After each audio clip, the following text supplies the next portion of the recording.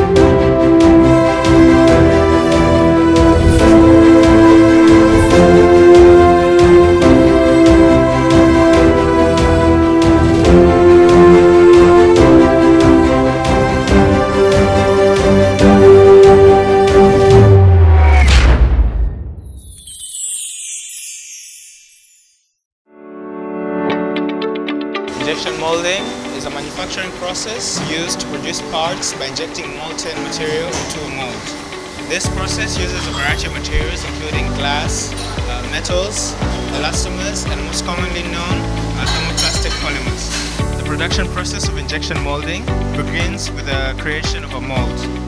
This mold is mostly made of metals such as steel or aluminum, and undergoes fine processing to ensure product description and requirement fulfillment. The material is then placed into a heated barrel where a screw feeds the material into a molten cavity to be cooled and solidified, ultimately forming the plastic product.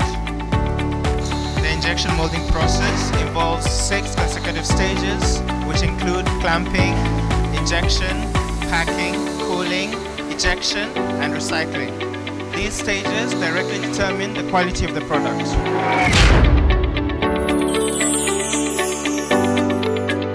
Filling is the first step in the entire injection molding cycle. The shorter the filling time, the higher the molding efficiency. Usually, the weld strength generated by the welding in the high temperature area is better.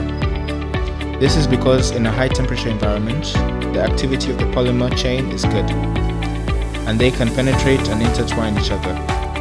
Additionally, the two melted materials' temperature is close to each other in the high temperature area, and the thermal properties of the melted materials are almost the same, increasing the strength of the welding area. In contrast, the welding strength is weaker in the low temperature area. During packing, the plastic flow rate is slow, and the pressure becomes the main factor affecting the process, rather than flow.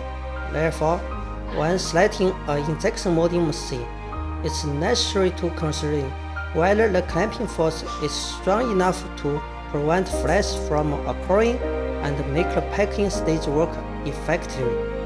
Under these new injection molding environmental conditions, we need to consider some new injection molding process, such as gas-assisted molding, water-assisted molding, and foaming injection molding.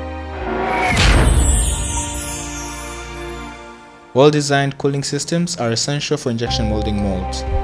This is because the molded plastic product needs to cool to sufficient hardness to avoid any deformation caused by external forces. Therefore, cooling time directly affects the molding cycle and product rate of plastic products.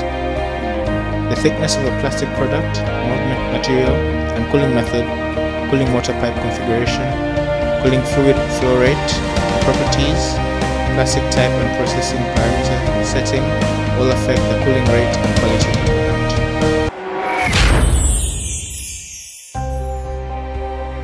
Ejection is the last step in the injection molding cycle.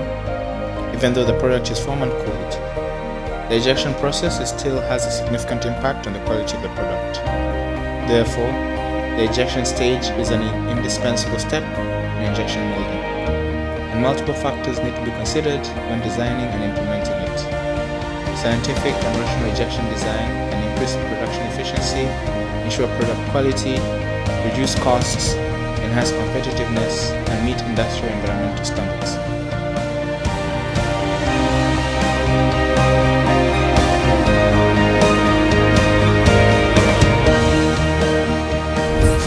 Injection molding is an efficient and high-quality manufacturing process that can be used to produce different shapes and sizes of plastic parts. With the development of economic globalization, injection molding has brought convenience to our lives, with fast, efficient, and low cost being synonymous with injection molding. Thank you for watching, and I'm looking forward to seeing you next time. Bye-bye.